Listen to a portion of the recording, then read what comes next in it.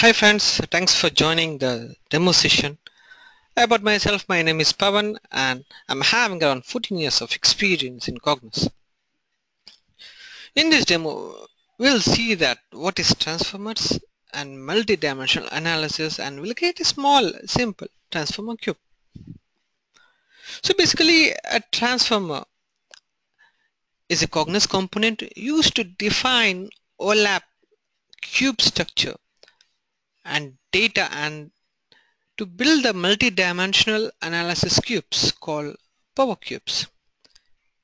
A power cube is nothing but it contains calculated, summarized data organized into dimensions and measures and can be viewed and analyzed in Analysis Studio or Power Play Explorer.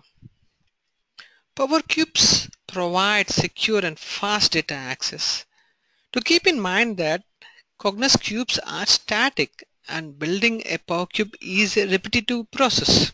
That means cubes can be refreshed every day, every month, about once in a year, sometimes every hour also.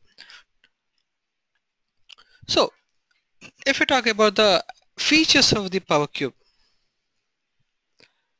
its advanced modeling capabilities, integration of query data into the model.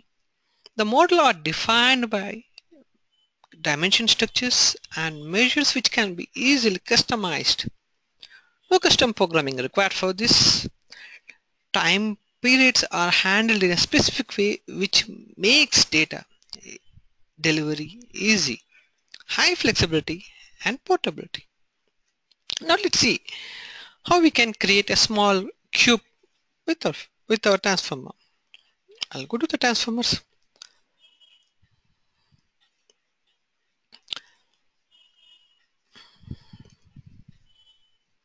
Transformers. Right click and open a transformer.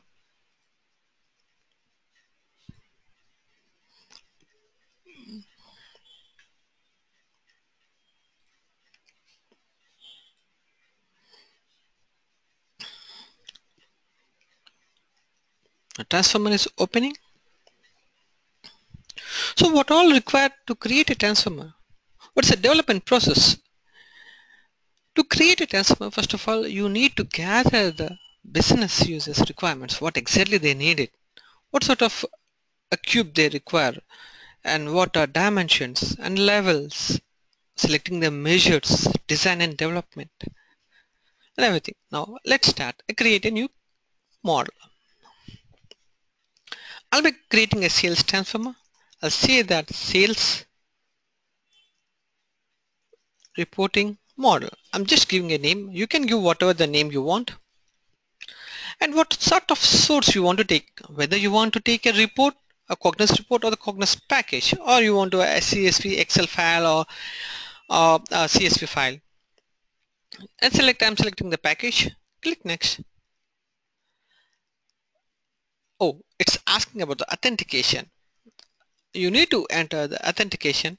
The consumer role people will not be having access to this transformer. So at least the person should have admin role or author role or any other except the consumer. Now I'm going to select go sales query, click next. Is the framework. Now in the sales I'll be selecting some of the measures 1 2 3 or something, and after that I'll be sticking the products, product line, product type and product, add the products. If required, you can take as employee or date dimension, whatever you like. I'm taking a simple cube.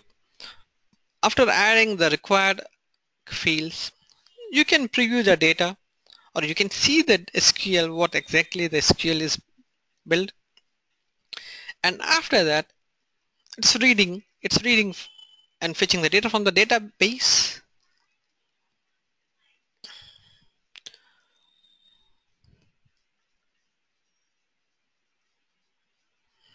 It checks the okay. Now you got the data, and after that, click OK. Now, I strongly recommend not to use this auto design because sometimes the results may not be expected. Now finish it, and you want to add a new query. I said no, I don't want to use another query. This is called a data source where these are the columns which you are going to use in the cube. Now we have a dimensional map, measures, power cubes, and the custom views. So I'm going to categorize the things. The first thing is the measures, what all measures I'm having, and after that I'll add the date dimension over here.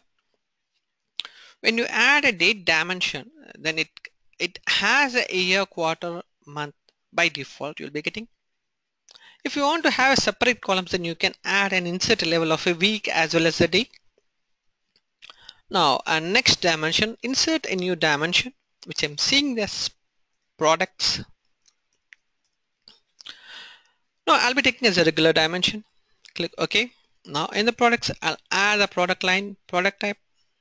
Just drag the product type and the product. Now I have a date dimension and I have a product dimension and the measures. Now this is enough to create a cube. To create a cube, at least one measure you should have and two dimensions at least. Now I'm going to insert a power cube.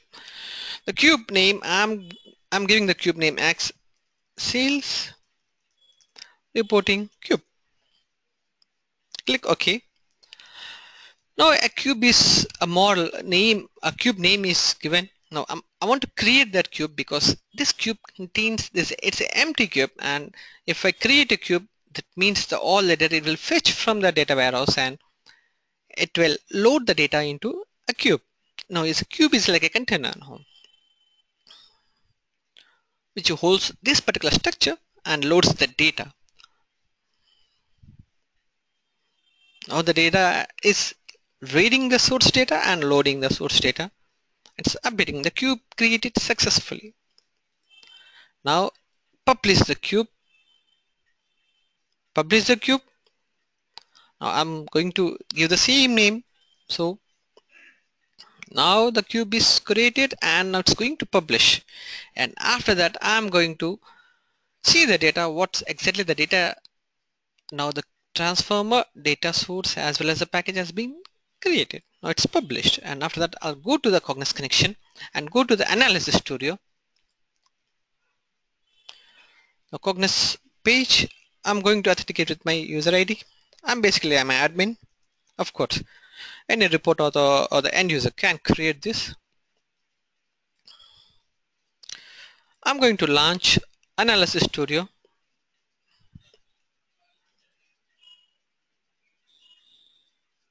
Click on the launch analysis studio.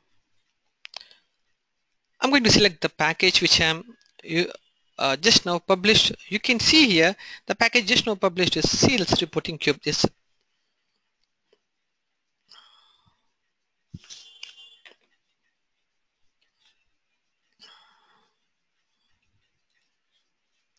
Sorry. Okay, now select the sales reporting cube. Take the blank one.